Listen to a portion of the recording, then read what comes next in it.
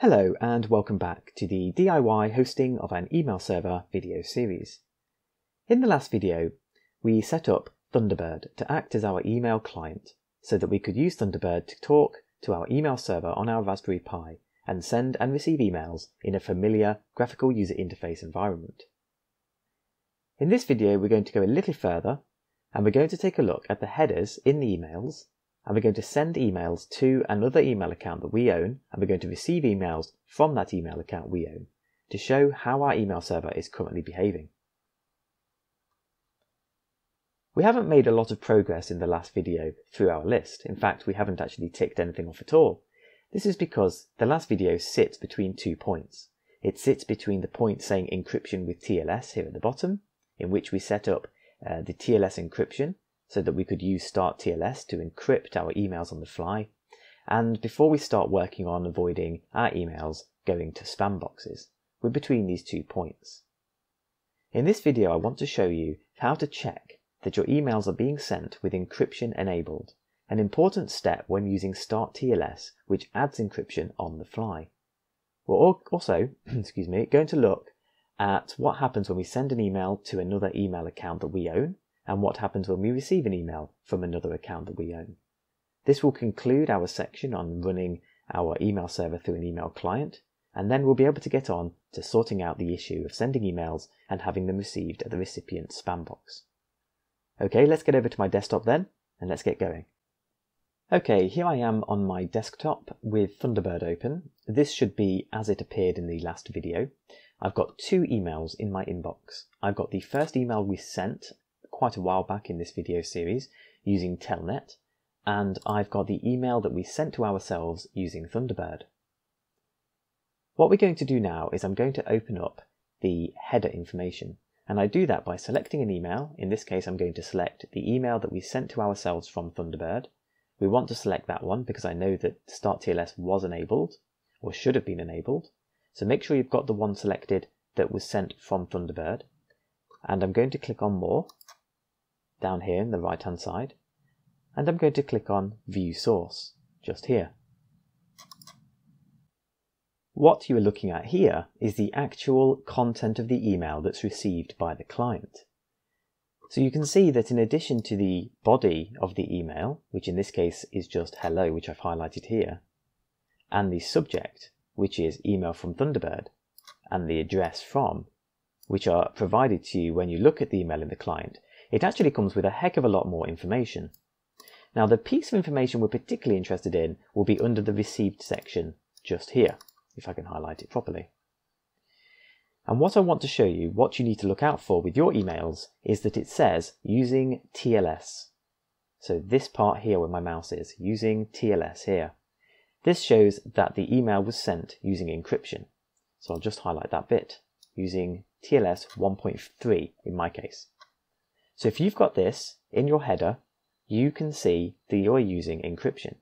Now, interestingly, harking back to an earlier video where we changed some settings on the postfix master configuration file, if you recall, we had to set a line which enabled headers to show the encryption status.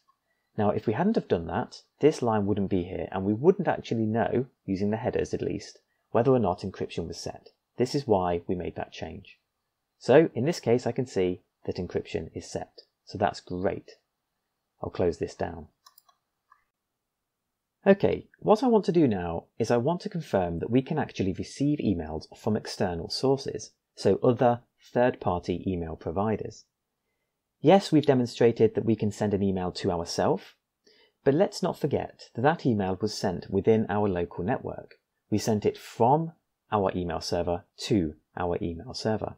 So we still need to do a bit of due diligence to make sure that we can indeed receive an email from a third party. So open up an email client, any email client, one that you own which isn't your email server running on your Raspberry Pi. For me, I created a email account using Gmail just for this course. So I'm going to drag that over here. This is what it looks like with Gmail. It's brand new. I haven't actually used it yet.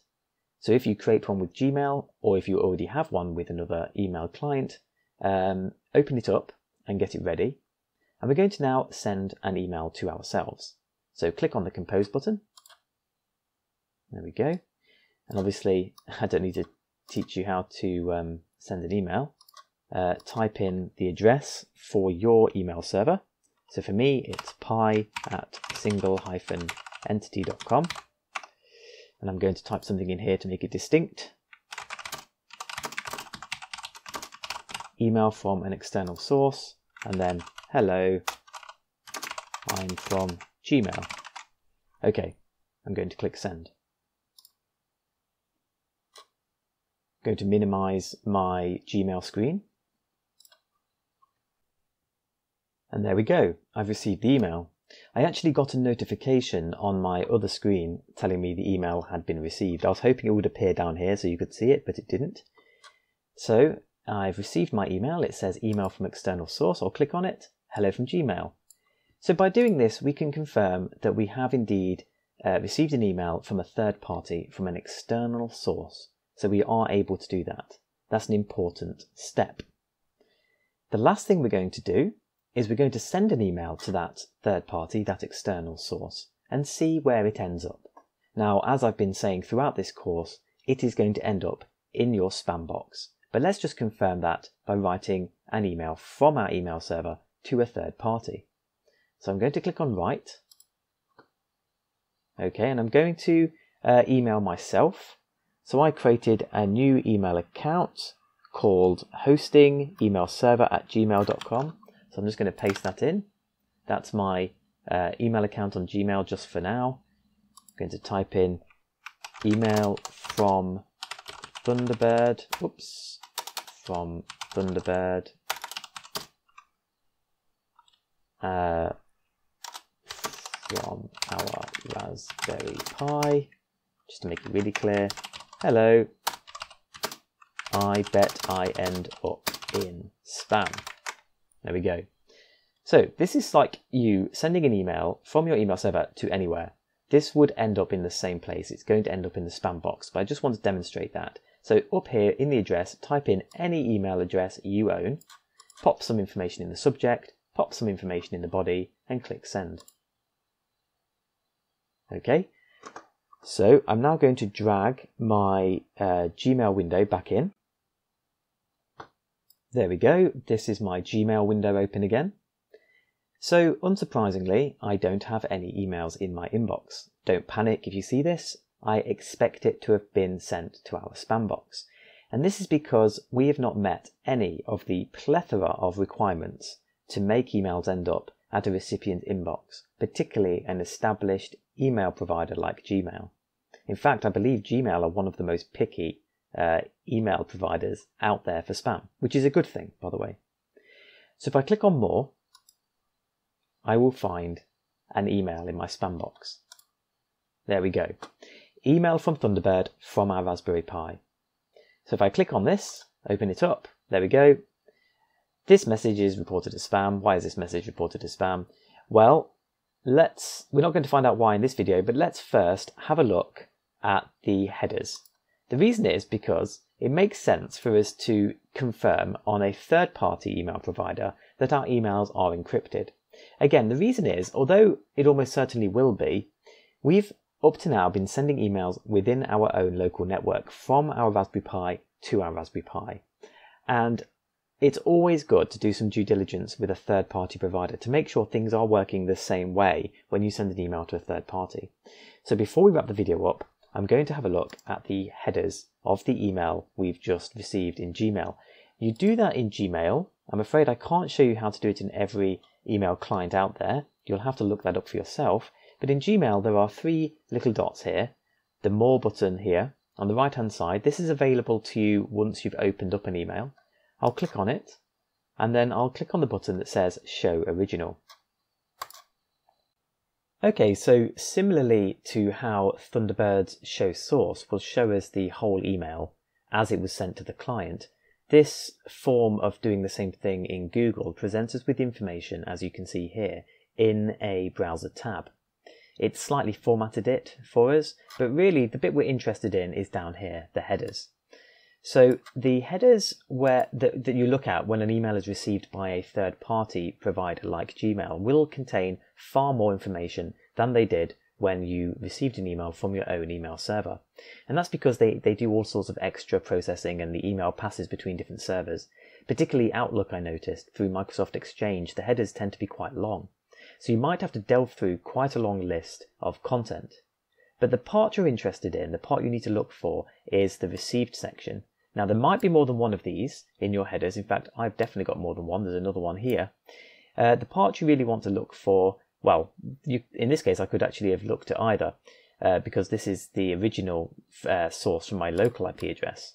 But the part you really want to look for safety, to make sure you've got the right part, is the part that has your email server's name on it. In my case, it says Pi3 and has your external IP address. And as long as in that block you can see a TLS version, like I've got here, you can see TLS 1.3 is being used, you know that your email was sent from your client with STARTTLS enabled and your email was indeed encrypted.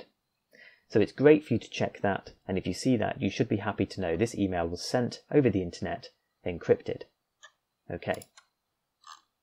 Okay, so we've done our due diligence. We've confirmed that emails that we send externally are indeed encrypted with STARTTLS. And we've also demonstrated that we can send and receive emails to and from an external source. So that's brilliant. That concludes this video.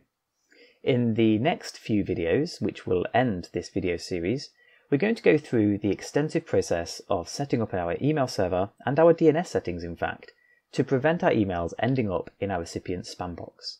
It's quite a process, but it's absolutely required in any email server setup. Okay, so thank you for watching this video. Please do like it and please do subscribe to my course if you haven't already. I have a Patreon account if you'd like to contribute to my work. If you do, you'll have access to my videos before they're released on YouTube. I release videos on YouTube at certain subscriber milestones, so I can accrue quite a few videos on my Patreon account before they're released on YouTube. So if you want access to them early, please do become a patron of mine. So thank you very much, and I will see you in the next video.